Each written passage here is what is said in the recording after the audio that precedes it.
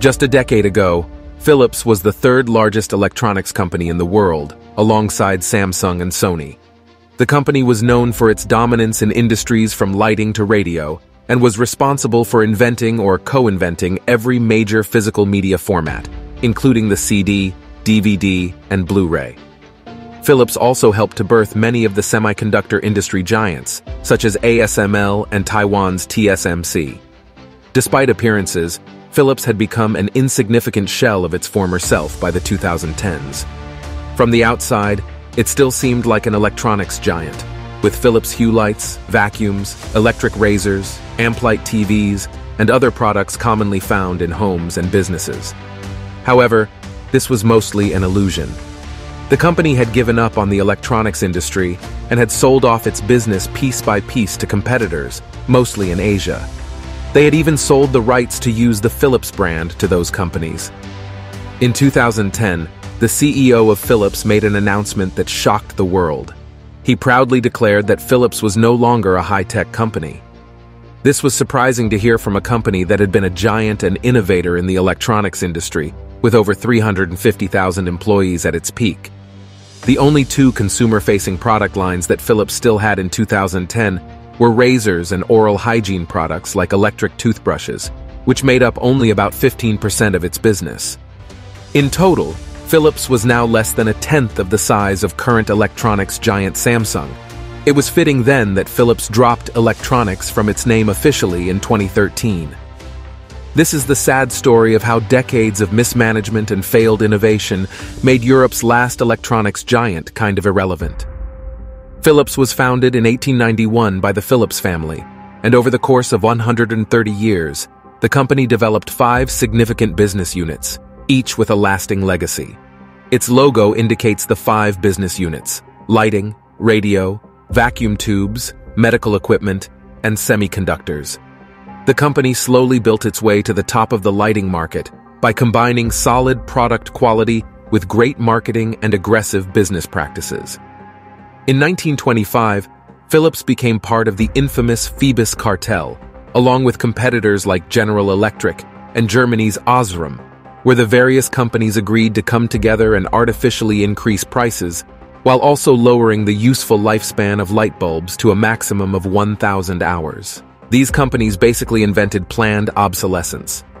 While the cartel was dissolved around the Second World War, Philips continued to grow steadily and became the largest producer of lighting products worldwide.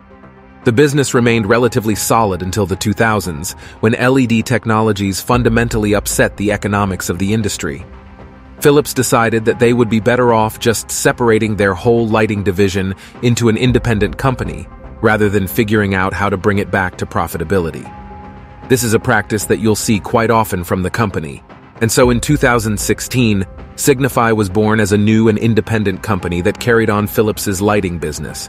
Since its independence, Signify has significantly outperformed its parent Philips that so desperately wanted to offload it due to finding new major success in connected lights and the Internet of Things. In 1914, Philips used the originally profitable business of light bulbs to finance their so-called Philips Physics Laboratory, an extremely ambitious, dedicated research organization that acted much like the legendary Xerox PARC or AT&T's Bell Laboratories.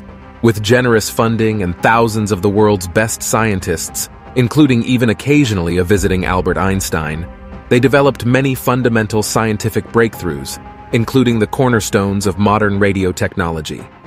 This research formed Philips's second successful product category, which also happens to be visible in the company's logo.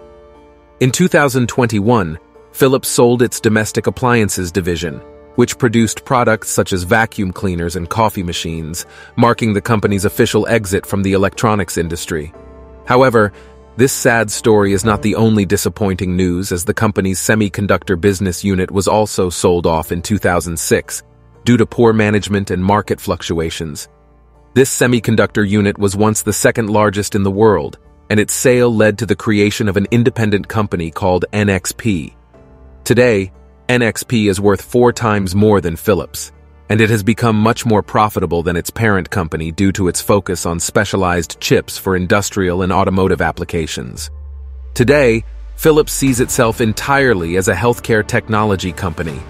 While this gives the company a clear focus, its actual performance in this field has been mediocre, including a recent massive recall. Moreover, even in this field, its comfortable position might not be safe forever, as new trends like telemedicine, AI-powered diagnosis, and more threaten to bring a fundamental shakeup of the industry. Despite Philips's contribution to the modern semiconductor industry, the company captured very little of the value it created, which is incredibly frustrating. Philips's partial birth of the modern semiconductor industry incubated 3 of the world's most important chip companies, but was not successful in capturing much of the value. Philips's investments in R&D, which are now between 9 and 10% of its revenue, may not be enough to keep the company from oversleeping the next revolution. Is there a future for tech giant Philips? This is Tech and Butter. Subscribe and leave a like for more tech videos.